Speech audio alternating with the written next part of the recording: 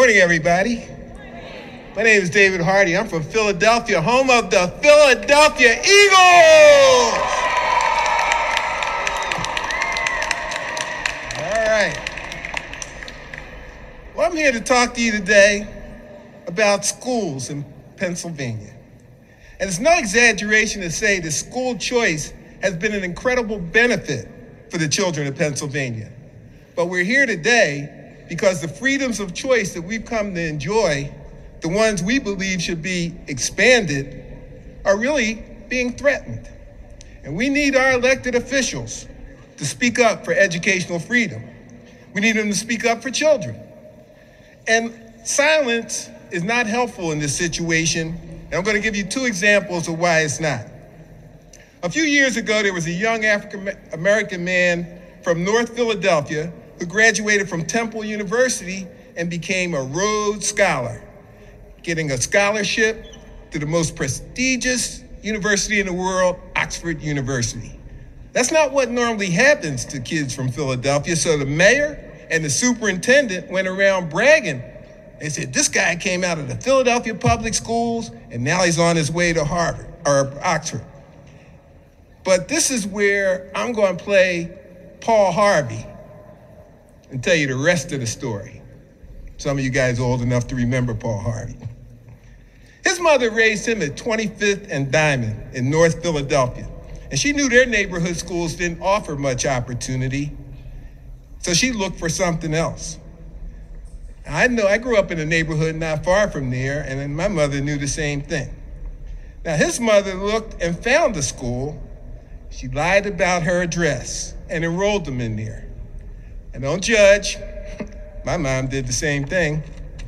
My official school district record has my Aunt Helen's address on it, but I can speak about it because I think we're past the statute of limitations, so I'm all right. Well, this young man did very well, and he went on to high school. But during high school, his mom had some personal difficulties, and she left town and left him alone. He wound up dropping out of high school. But through some miracle, he was directed to a charter school that served at-risk students. He earned his diploma. He went on to community college and then to Temple. The rest is history. The mayor and the superintendent didn't tell you about this part. They closed that charter school. They closed it.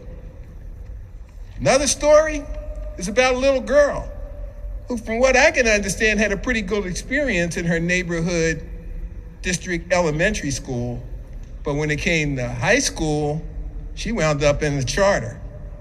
Now, this girl did pretty well, went on to write and star in Emmy Award-winning sitcom, Abbott Elementary.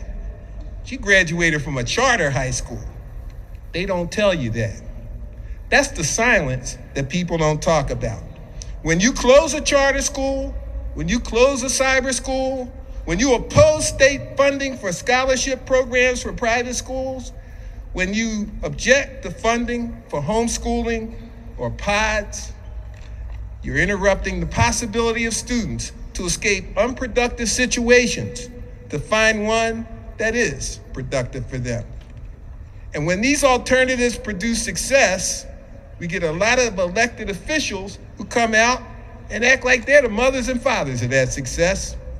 But when opposition to these programs come, too often it's met with silence. And opportunities are being ripped from the communities throughout the Commonwealth because of it. Somebody needs to say something.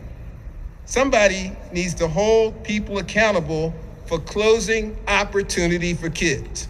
And that's why we're here today. And I hope that people get our message. We won't be silent. It's too important. The kids need opportunity. So thank you very much. Thank you for having me today.